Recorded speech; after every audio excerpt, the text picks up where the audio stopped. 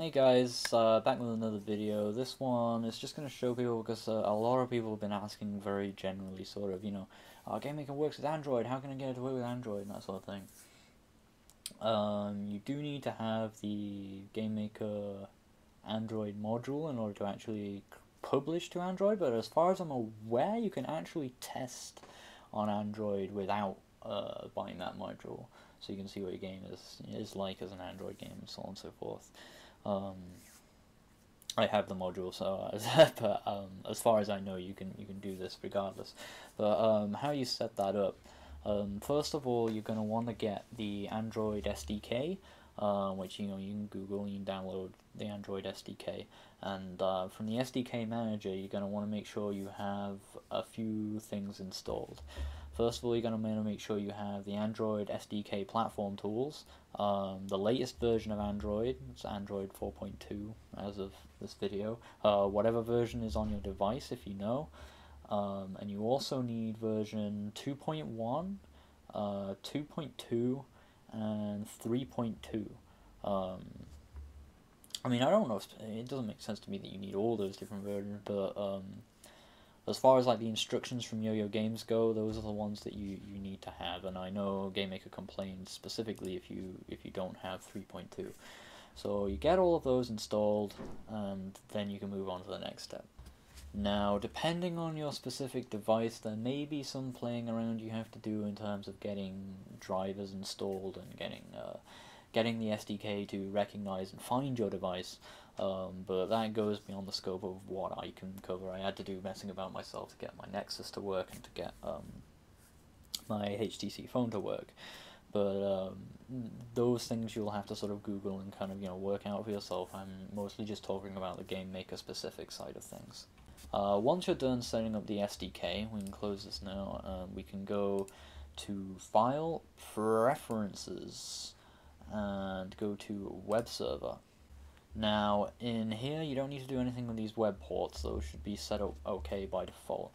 But over here, you need to set your local IP address, and that's your local IP address, not your internet IP address. So it should probably start with something like 192.168.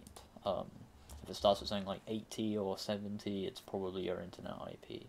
You can find that by a ton of different methods. One of which I'll show you now. Okay, so if you're on Windows and press the Windows key and R, it's called my second monitor actually, over here, you'll get this little box come up called Run, just pressing the Windows key and R together, and if you type CMD into this and press OK, you'll be greeted with a little CMD command line window. Now in here, if you type ipconfig, and then sort of probably have to scroll up a little bit depending how many adapters and things you have, you can see your IP address in here. That's your local IP address, and that's the number that you need to put into GameMaker. Weirdly, mine is actually set to 68 and not 70, so I'm confused as to why mine works anyway, because it does. I tested it a second ago. But we'll set that back to 70 anyway, just to make sure. But yeah, you need to just set that to be whatever your local IP address is. Okay, so after you've done all that, there's just a few little extra settings you need to go and set up in GameMaker Studio first. So you go back to Preferences and go to Android. You need to set up all of these different things. So first of all, you just need to type the address of wherever you installed the Android SDK to. You'll also need to have the Java Development Kit downloaded and installed, but when you download the Android SDK and you run that installer, it should prompt you itself to get this installed, so you should already have that installed as well.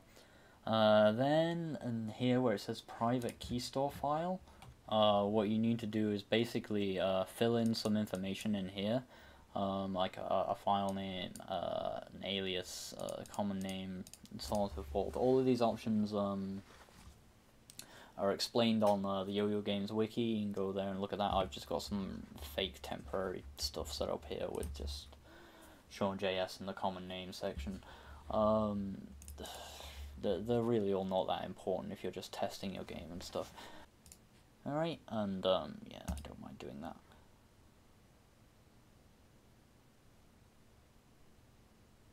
And so yeah, that'll show you some stuff. Again, I'm not 100% sure what this is all about. It's more important for when you're actually publishing your game.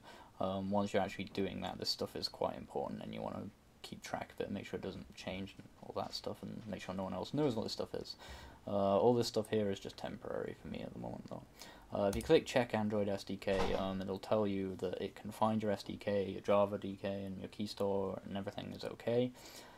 This button's super useful, and it'll tell you, it'll give you big red text here if any of this stuff is missing or not set up. So yeah, once all that's set up, you can click OK, and from then that point onwards, assuming your device is plugged in and everything, you can more or less just hit play, and that will basically compile your game and run it on your Android device.